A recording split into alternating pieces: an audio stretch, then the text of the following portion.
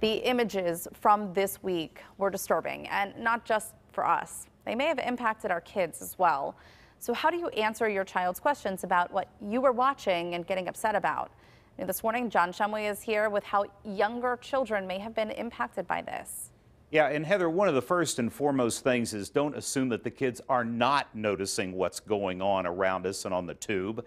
Child trauma is the specialty of psychologist Dr. Tony Mannarino from Allegheny Health Network, and he says our kids do pick up on our moods. And the parents are so upset, so angry, so distressed that kids are worried that mom or dad are kind of out of control a little bit.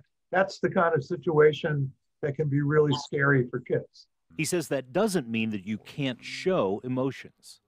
I think it models for children that we as parents don't agree with violence.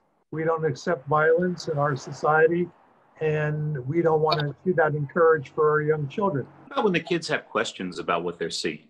Yeah, and I think the questions need to be answered in a way that's consistent with their age. With young kids, say 10 or 11 and under, I think kids need to have some basic information. And I think we also want to provide, particularly with the really young kids, 4, 5, 6, 7 years age, reassurance. There are some believe that we should just keep the kids away from TV, shouldn't let them see this at all. What do you think? And that is one of the things that parents of younger children can do.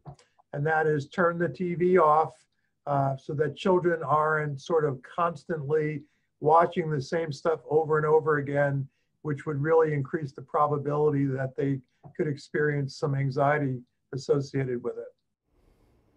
But that depends on your child, and no one is better equipped, Heather, than the parent to know if all of this is upsetting to your child or not. Watch for mood changes and things like that. One of the biggest things I think we can do is just to be reassuring. So does he have a suggestion about how to do that? The bottom line with kids is they want to feel safe. So especially with the younger kids, just be reassuring. Mom and dad are here. We're protecting you. We're taking care of you. A little bit older, you need to give them a little information, but ultimately just reassure them that everything's going to be okay. And the problems they're seeing coming through the screen are not happening right outside their door. All right, John, thank you.